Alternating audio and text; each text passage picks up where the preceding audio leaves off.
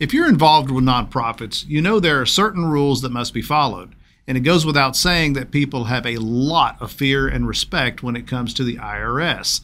But is that all they should be thinking about? What about the states? Is there any concern there? Put it like this: who should you be more worried about, the IRS or your state? Stick around and find out. The answer may surprise you.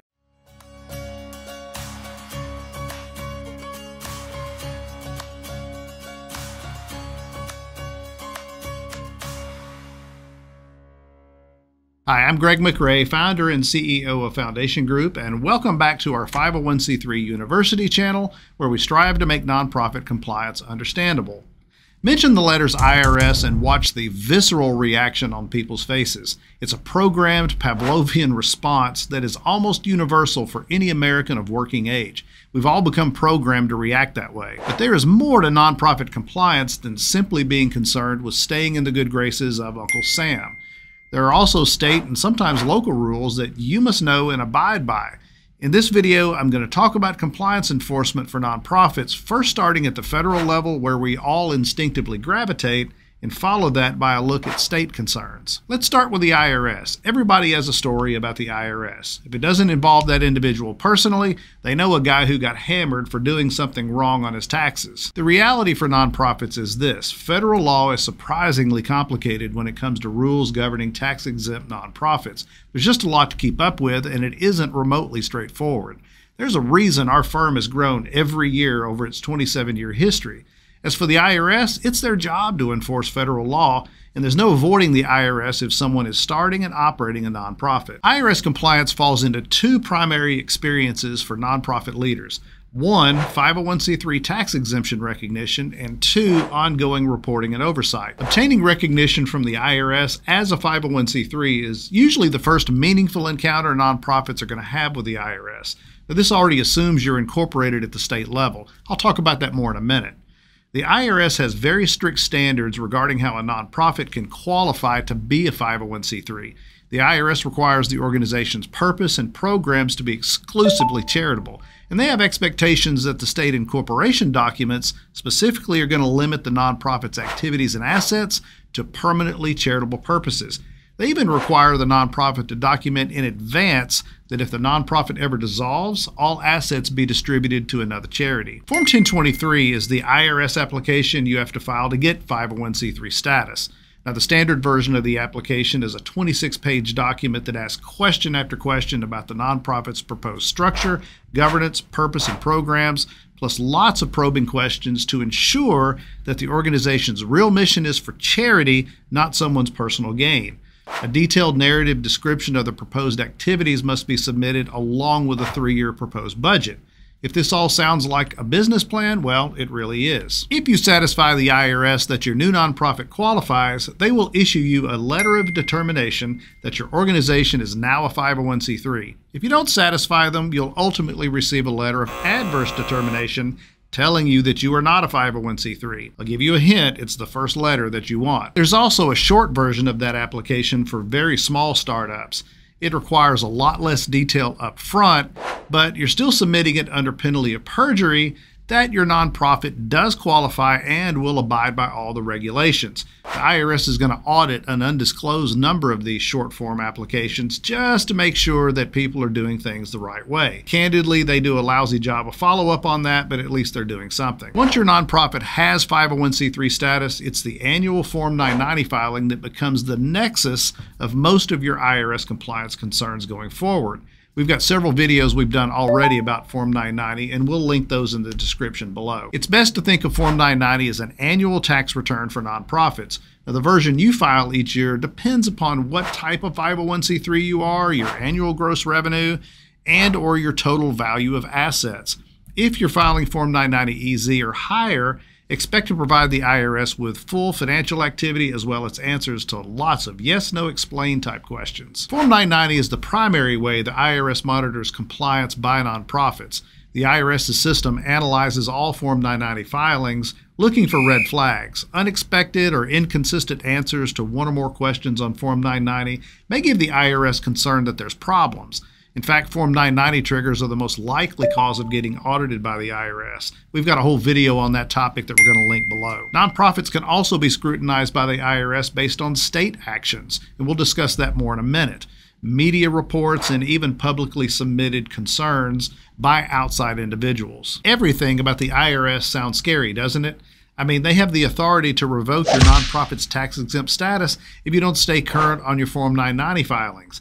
They can also do that if they believe that your nonprofit no longer is exclusively acting in a charitable manner. Well, IRS compliance is to be taken very seriously. But what if I told you that your nonprofit is far more likely to get sideways with your state than it is with the IRS? Would that surprise you? It's true, so let's take a look at state issues. A nonprofit's first encounter with the state is likely when it gets incorporated as a nonprofit, non-commercial business entity. Generally speaking, states don't ask for much information at this stage. As long as you appropriately fill out their boilerplate incorporation application, it's unusual to be denied approval as a nonprofit corporation. Incorporating is the easy part. Most states will piggyback off the IRS 501c3 status, meaning that if your nonprofit has a 501c3 letter of determination, your state will automatically recognize that as valid for state corporate tax purposes also. But that's not true in all states. California and Texas in particular both have tax exemption recognition requirements of their own, as well as annual reporting requirements similar to Form 990. Other states have a patchwork of rules unto themselves. Registering for charitable solicitations is the next biggest area for state compliance enforcement. Again, we've covered this topic extensively, and we'll link those videos in the description. 40 or so states require charities to register with the state's Division of Charities in order to legally raise financial support from donors or program participants. Many people get confused as to what constitutes a solicitation, thinking it means holding a fundraiser or conducting a direct mail campaign. While it certainly includes those things, the vast majority of states consider virtually any form of revenue generation by a nonprofit to be the result of a regulated form of solicitation. The key point is this: if your nonprofit is generating revenue in a state that requires registration, you probably need to do that sooner rather than later. Let's talk about state enforcement. There are two areas of state enforcement that are most likely to be encountered by a nonprofit. One is the corporate annual report, and the second is charitable solicitations that we just talked about. Almost every state requires nonprofit corporations to file a corporate report annually. A handful of states have biannual or even longer cycles. It's not that the annual report is particularly difficult to complete. It's not. It's typically updating the state on who the officers and directors are and if the name, address, or registered agent has changed. It's not that the annual report's difficulty or lack thereof is the problem.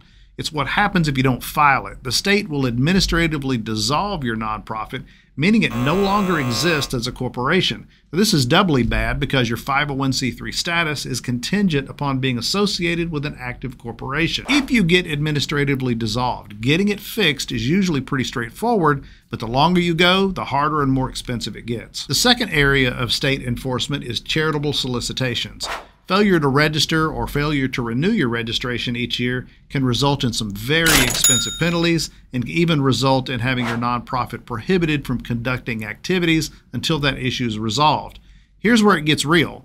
Multiply that situation by the number of states your nonprofit is required to be registered with, and you can see very quickly how this can get out of hand. Pro tip of the day: do not go it alone on any of this stuff. Get the professional help you need.